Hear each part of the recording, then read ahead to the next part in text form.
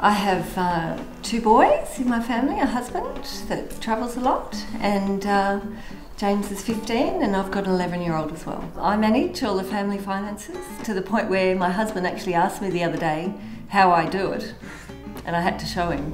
I like eftpos and using eftpos because I don't have to worry about having money in my wallet. I can just go to any store and I know that they'll take it. With the boys' pocket money, I work different ways, but with James's pocket money, I put it into an eftpos account because we got so sick of arguing about money and I never have enough in my wallet for him to take out.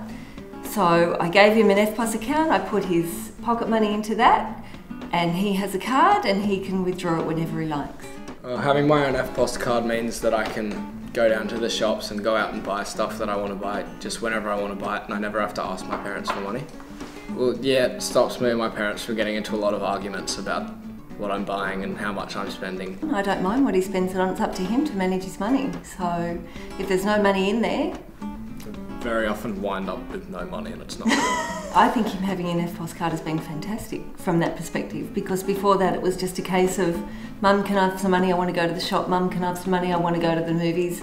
And a lot of the time I'd say no, because you've spent too much money this week. So now it's up to him to work out what's most important to him and what he wants to spend it on. Harsh, right?